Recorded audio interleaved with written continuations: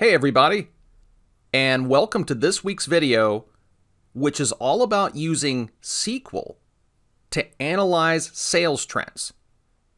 Now this may sound like something that's more in the wheelhouse of a spreadsheet like Microsoft Excel or Google Sheets, but with a little help from window functions, you might be surprised at what you can accomplish right in your SQL code editor before you ever push that data into a spreadsheet. So as a data analyst, or really anyone in the business world who works with data, understanding how sales change over time is crucial for helping decision makers make informed decisions. So my goal in this video will be to guide you through the process of writing a SQL query to analyze monthly sales trends for different product categories, leveraging some intermediate to advanced techniques like common table expressions and window functions.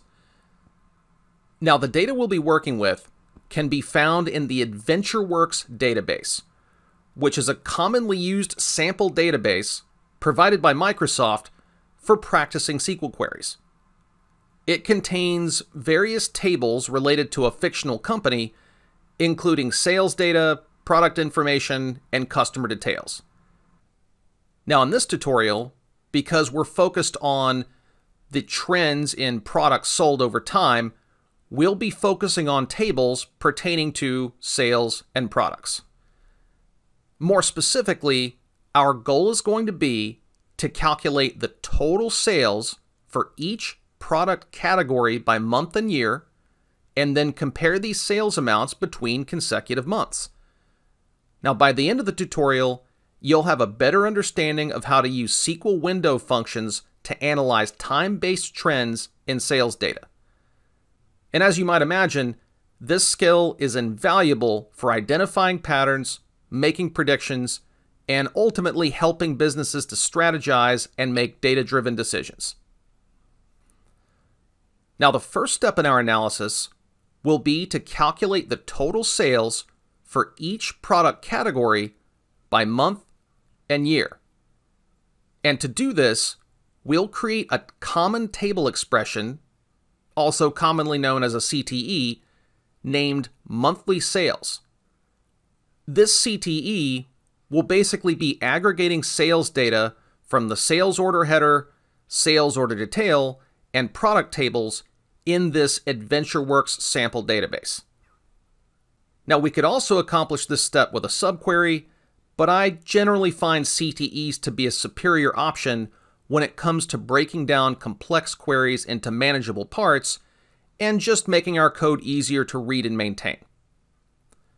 So as you can see here, to save you from having to suffer through watching me hunt and peck for an hour, I've pre-written some of the less exciting SQL. Specifically, the stuff involving all the joins between the tables that have the fields we need to do our analysis.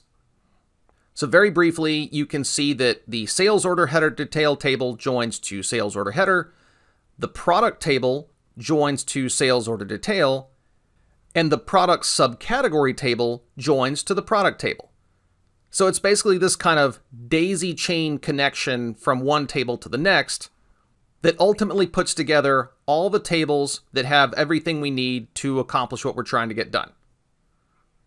Then, in the select portion of the query, we're pulling in the product category ID, which uniquely identifies each product category, and also extracting both the year and the month from the actual sales order date. So the first modification I want to make to this query is to convert it to an aggregate query, so that we're actually rolling up or aggregating our sales totals by product category, year, and month. Now the first step in accomplishing this will be to add a new field to our select list in which we sum up our total sales. So I'll start by typing out that sum function, and what we're going to sum is actually going to be an expression that yields the total sales amount for any given order, so that when we sum that up, we get the total sales amount per each of the groups in what will be our aggregate query. So that expression is going to be order quantity from the sales order detail table times unit price from the same sales order detail table. And then we'll just alias this as total sales. And of course, because this is an aggregate query, we're going to need to add a group by clause and group by all the fields in our select that we're not aggregating. So I can actually just copy and paste those 3 fields and then go down a couple lines in my query and add that group by, and then simply add those 3 fields to that group by clause. And also, of course, remove the aliases, since we certainly don't need those in the group by. So now I'll run this just to see what we're working with as the basis or foundation of our query. And there we go. It looks like we have a product category and month level roll-up of total sales. So the last thing to do with this particular piece of our query will be to convert it to a CTE so we can reference it easily in the next step of the query. So I'll again name that CTE monthly sales. So I'll say with monthly sales as.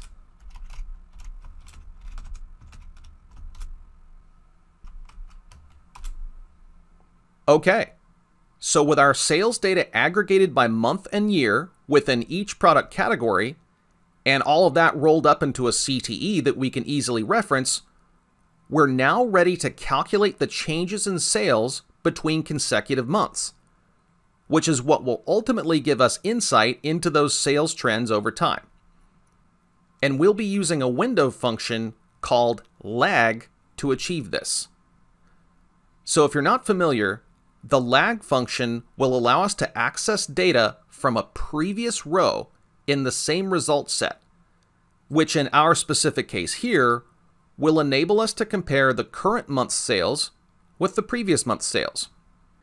Here's how all that will work. So first, I'll just create a simple select query that selects all the fields from our CTE. Remember, a CTE is basically just a virtual table. So you can think of the output of the query you see here as just another table in our database that we're able to reference. And like selecting from a table, it's as simple as just referencing the fields in this CTE in a select clause. So I'll just copy the select clause from my CTE and roll down and paste those in. But then I can get rid of all the aliases that reference the tables in the join from our CTE because we don't need to worry about any of that here. All that heavy lifting was done for us in the CTE step, so all we need to do is just reference the fields from the end product of the CTE. So I'll get rid of this first alias, and then we obviously no longer need the expressions to calculate these fields, since again, they were already calculated for us in the CTE, so I'll get rid of those. And finally, I simply need to say from the name of our CTE, which is monthly sales. So now let's run this just to make sure everything's lining up properly. And the result is exactly what it should be, which is the same as just running the query that defines our CTE. But now where things get interesting is that we can layer in additional expressions in this select query that reference the data produced by the CTE. Namely, in this case, that will be previous month sales, which for any given row of our output will show the total sales for the previous row of our output. That's how we'll be able to do that side-by-side, month-over-month comparison.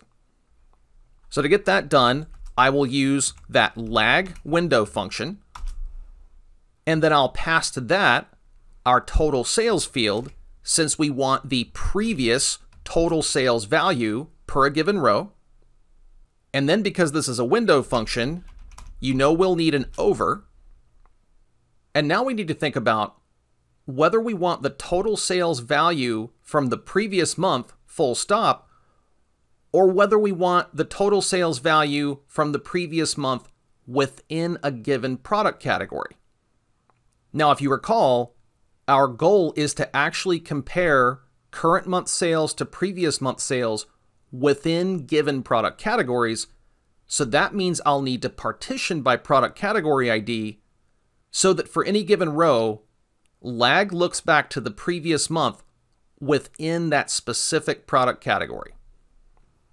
So my next step then is to add a partition by, and then partition by product category ID, which again is that unique identifier for product categories.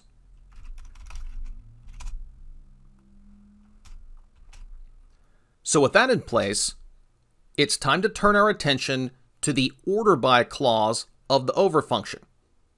This is where we'll actually define what we mean by previous row. Now in our case, previous means previous month. So we'll need to order by year and then month to make sure we're getting the previous month in the same year. So we'll say order by year and month. And finally, I'll alias this whole thing as previous month sales. Now this query isn't going to give us our end product just yet, but it's a solid start. So let's run this just to assess where we're at. And just from a quick scan of the data, it looks like our previous month sales field is working exactly as designed. There's a null in that field for the first month in product category 1, which makes sense because there couldn't possibly be a previous month. But then in the second row, we see the same value in previous month sales that we see in the first row for total sales. So that means for any given row, we'll be able to compare the total sales amount for that month and product category ID against the same value for the previous month. Now, just to double check that this is working within product category IDs and not just within the data set as a whole, let's scroll down until we get to product category ID 2. And sure enough, it looks like the sequence resets. The very first month for product category ID 2 has a null value in previous month sales, but then the value in that same field for the second month matches the value for total sales in the first month. Okay, so at this point, I'm confident that what we have so far is working as intended.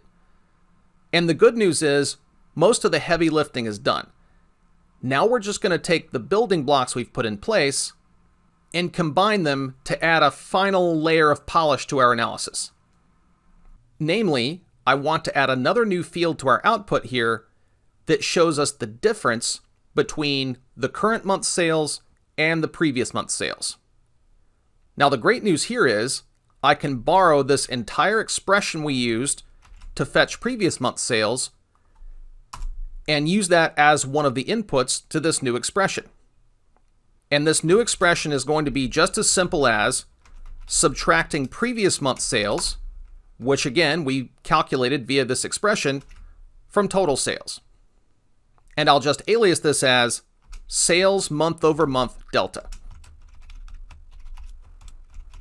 And then of course I'll need to put a comma after that previous field. But let's not stop here. Let's take that delta, or change in sales from previous month to current month, and divide it by the sales from the previous month. That will get us the percent change in sales from the previous month to the current month. A number that is guaranteed to be of interest to just about any decision maker in any business. So just like last time, we're going to copy and paste the expression from our last derived field and use that as the basis for our new expression. Except this time, we'll want to wrap this first piece in parentheses since we're going to be dividing it by another expression. That expression being the same one that we'll now have reused twice that calculates previous month's sales. So now I'll go ahead and alias this as sales percent delta. And at this point, I think we're ready to run and test. So let's do that. And it looks like our sales month-over-month delta field is giving us exactly what we would expect. For example, we get a negative number here in our second row because the total sales for that particular month are almost $9,000 less than the previous month's sales. And while our sales percent delta does reflect that, the numbers in this column are pretty counterintuitive. So to make these percentages more digestible to a business rather than a technical audience, I'll take the additional step of multiplying this expression that calculates sales percent delta by 100. That way, instead of asking a non-technical business leader to interpret what negative 0.0188 means in terms of a percentage, our output will just say negative 1.88, which is a lot more intuitive whether you're a math maven or not. So just to be on the safe side here, I'll add an extra layer of parentheses around our expression so I can multiply the whole thing by 100. So now I'll add that multiplication and then rerun our query. And that, I would say, is much better. This is an output that I would be happy to copy and paste into an Excel spreadsheet and email out to an executive as a quick summary for how sales are changing month over month. And we're not just showing previous month sales and total sales side by side. We're also showing the difference between those two and the percent change, all in one compact view. Not half bad. All right, so that's a wrap on this week's video. I hope you enjoyed it, or found it useful, or hopefully both. In either case, I'm contractually obliged at this point to humbly beseech you to do the whole like and subscribe thing. Those likes and subscribes are great for my self-esteem and definitely make me want to create more videos like this. Okay, have a good one, y'all.